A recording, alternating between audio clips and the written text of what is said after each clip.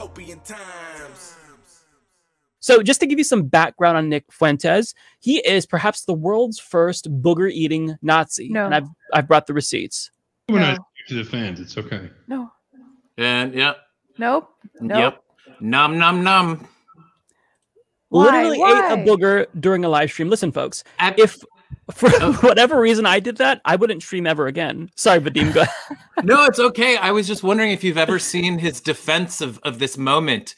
He has this hysterical. Actually, I tweeted it out like a side-by-side comparison. It's a lot like JFK with the magic bullet. But he basically he did this whole thing where he was like, you can clearly see that I go in this way, and you can't pick your nose that way. And it was. And if you look at the side by side comparison, I mean, this has not been photoshopped. This is not a. It just speaks for it. It speaks for itself. He's really, really eating his own boogers live.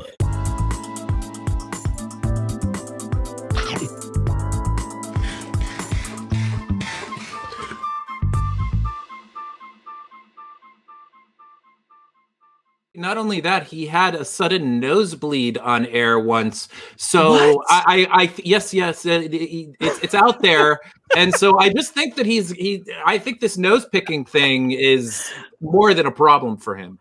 So oh my God, digging a little bit too hard. Yep. How did I not know about the nosebleed? I'm literally getting queasy.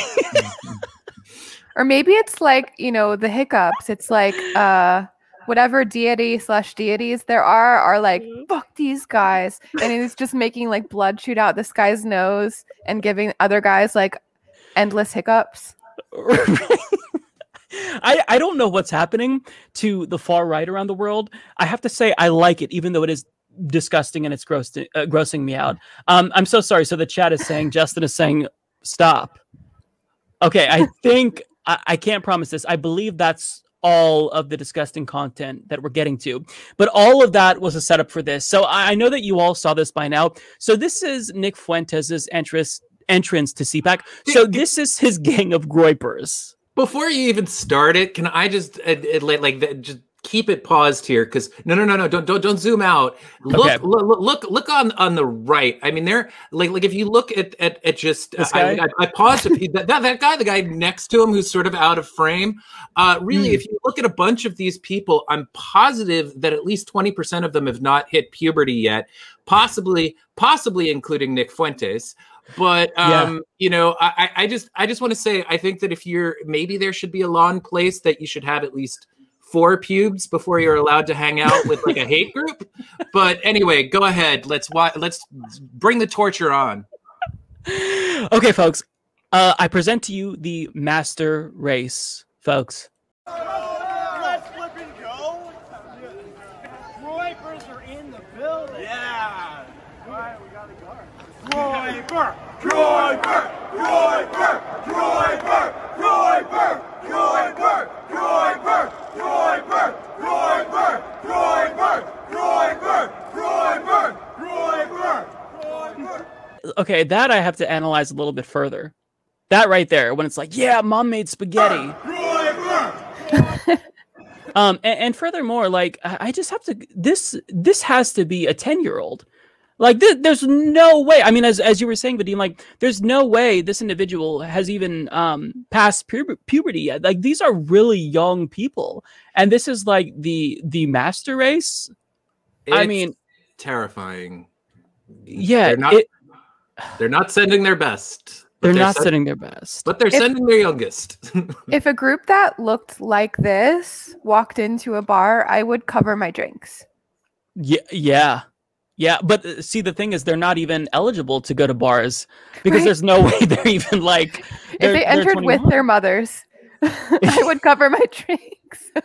Like if I were still working at Walmart and they came in to purchase an M-rated game, I would ask either to see their ID or have their mom come with them to buy it because they all look super young. And when I think about Nazis, I think about like this really intimidating, like scary group of people. But this is like, these are children. It's crazy. It's crazy to me.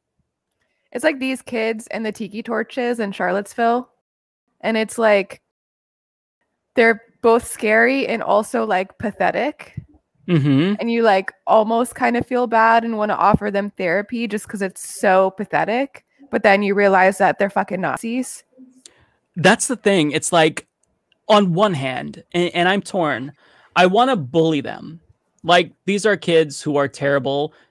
But, you know, on another hand, they're young, and I truly hope that they're going to look back at this moment and cringe.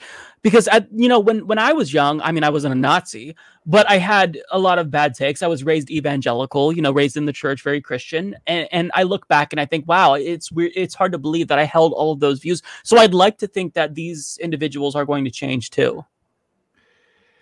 Yeah, it's just so it looks like a scene from the worst '80s sex comedy ever. Like all those like screwballs and stuff like that. I don't know. I'm like more of a boomer than I look, probably. So I remember I remember those. Maybe the Zoomers don't, but yeah, just.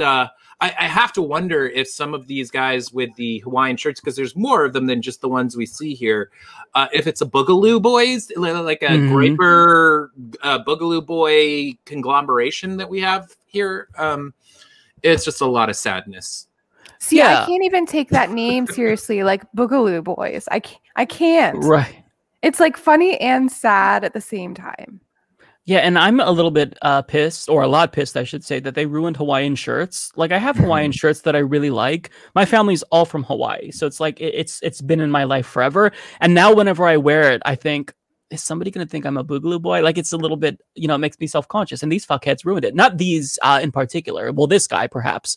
Or I should say this young man who's like 12 probably. But, it's a little bit frustrating. But let's go ahead and watch a little bit more of this, because they then go on to harass a salon reporter. I just want to say real quickly, like, I agree with you. The Hawaiian shirts thing is a tragedy, but they can keep the wraparound Oakley sunglasses. Like, that is just a nasty look. So I do not care that they have appropriated that. I would actually agree with that. Although now that you mentioned that, I think that the company, they did something. I don't know if they issued a cease and desist. I might be misremembering that, but they don't like that their sunglasses are associated with Nazis. I mean, who would have thought that, right? Yeah. Okay, here we go. It's the second video where he actually does harass. Oh, here we go. So this is him harassing the salon reporter, and the salon reporter actually looks genuinely intimidated. I mean, I can't say what I would do. I'm very conflict averse, but if a crowd approached me of like kids like this, I mean, I feel like I would have the instinct to like put one of them in a headlock and give them a fucking noogie or something. Sure. Let me a noogie. Right. I mean, that's what you do. I'm not for bullying, but all of these people deserve to be just crunched into lockers. They deserve mega wedgies. I believe they called them leghorns. I don't know why when I was a kid, but anyway, go on. Okay, so we'll watch a little bit of the there's not much substance here, folks, but I'm just amused by this. Chad, if you're wondering, but yeah, massive wedgie. Who said that? There we go. Collage says, yeah, massive. Absolutely. Okay, let's watch a little bit of them harassing a salon reporter. Oh boy.